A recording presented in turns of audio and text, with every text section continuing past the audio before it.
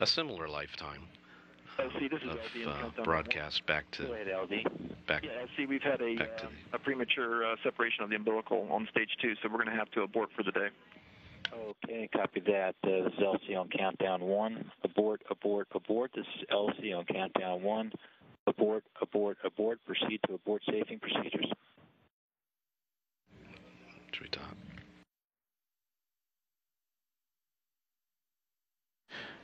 And well, we just heard on the countdown loop, they've had to basically scrub for the day. They've had a premature dislocation of one of the umbilicals on the second stage.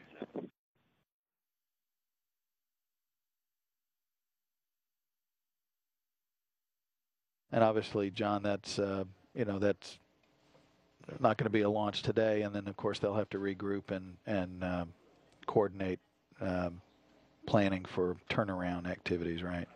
Yeah, that's correct. This will likely be a 48-hour recycle. Verify master arm enable indicators extinguished on fail-safe panel.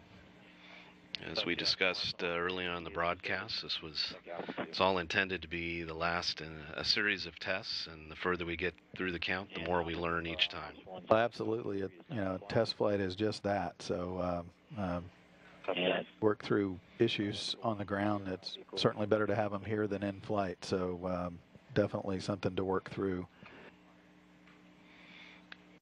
So we'll stand by for a little bit and